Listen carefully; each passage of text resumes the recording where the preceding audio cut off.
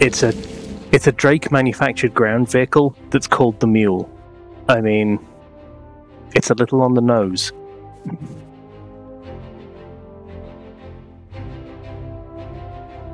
Anyone that's played Star Citizen and done a box collection mission will be pretty familiar with the sort of the ways you have to do it, and from watching players play these missions, it's clear that there is scope to improve people's lives there.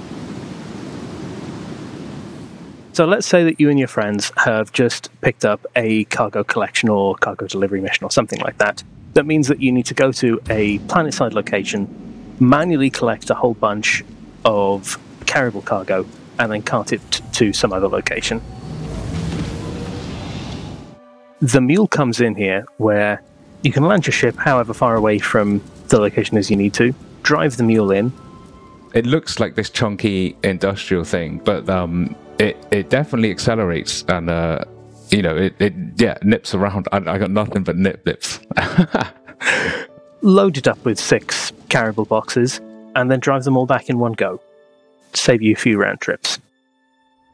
Well, what makes it Drake is it's kind of like almost low-tech styling. So, for example, chunky pipes in the interior. And yeah, like they're just quite low-tech. When we were building the Mule, we were conscious of trying to make it fit in as many ships as possible, and size-wise, if you can fit a rock on board your ship, you can fit a Mule. Visually, my favorite part is either the entrance door, because it has these big beaming lights on there that like kind of light your way, but it just gives it like a really nice character to it. Or the front arms, as I said, like when they deploy, it just looks like it's trying to give you a hug, and it's just like these little arms that kind of fold out, and yeah, it makes it look kind of cute. That and like the oversized wheels kind of make it look like a Tonka truck. It's just a cute little thing, you know. The Drake Mule is a fantastic addition to the game. It is a real big quality of life time saver for those that do box missions. And then in the future, with the cargo refactor, its next big use will be actually helping you load your vehicles. Loading these big SCU crates from where the cargo is delivered via a freight elevator, and with the cradle in the back and the forklift at the front, you can then essentially ferry 2 large SCU crates towards your ship and onto your ship, depending on your ship, if your ship is capable of having it attached like that. The Drake Mule is the latest in a recent line of small utility ground vehicles designed to improve the first-person, non-combat experience and provide more opportunities for expanded and emergent gameplay than ever before. And it'll make its straight-to-drivable debut in the persistent universe during this year's Invictus launch week. But that's not all, because the event has also brought with it the long-awaited Scorpius. With its popular styling and notable firepower, let's learn more about this tandem terror from Roberts Space Industries. The in-game one, not the... Well, I suppose it's both. My favorite aspect of the ship, if I could pick only one, this ship definitely has an unforgettable silhouette. When you first see it, you can definitely tell that it's going to be, something that you need to take seriously. It's something which you're not really going to forget anytime soon when you see it. So we have a few heavy fighters in the game. We've got the Banner Defender, the Anvil Hurricane, the Super Hornet, and they all cater for players who enjoy combat, but they want to have a bit more cooperative combat between you and another player who are in one ship taking on the hordes of enemies. Something that makes these 2-person heavy fighters special compared to smaller ships is just that shared experience of combat. It's just a much nicer gameplay experience when you're in this one ship taking on the world rather than 2 people doing their own thing. So the Scorpius is a heavy fighter. It's quite agile given its size. It's a 2-person ship, and the gunner is in control of a remote turret. When we first conceived the concept of this ship, we didn't have the tech in place to have moving turrets.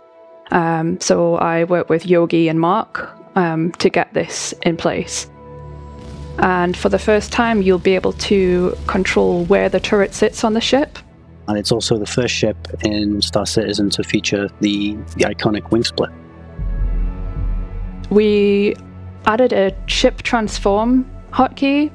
So when the landing gear is retracted, you can use Alt and K to deploy the wings without having to also deploy the landing gear at the same time. There were certain elements from other RSI ships which we've taken, most notably the thrusters.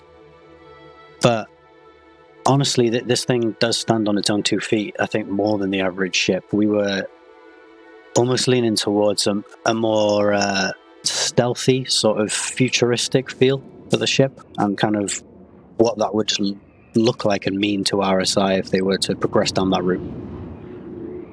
So since concept, it's doubled its missile loadout, so it's now got 16 size 2 missiles, and the shields have gone up to a single size 2 shield, which is pretty hefty in the current combat meta. Whilst the Scorpius will be launching at Invictus Launch Week, development is not stopping on the ship. There are some things that we want to do with it in the future, but they weren't essential to the vehicle releasing. This ship is for someone who wants an agile ship that also does a lot of damage. In future, what we would like to do, so, you know, wings retracted, maybe the ship can gain more momentum, have more agility. That is something we do want to look back at in the future. So what did we learn this week? Well, we learned that Drake may not have the flashiest looks, but their focus on utility and usefulness can never be questioned with the upcoming Mule.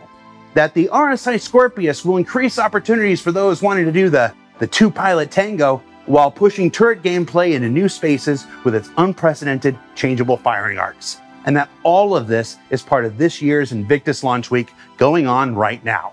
Pop on over to the robertspaceindustries.com website for more details. For Inside Star Citizen, I'm Jared Huckabee. This is the 7th floor of the Manchester Goods Yard building, 8th story of the building as a whole, and the first of 3 that will soon be home to our UK studio. Because they don't count the ground floor as one here. So the 8th story is actually numbered as the 7th story, 7th floor. No, Justin and Amanda, you do not cut this out. This is important. We'll see you all next week.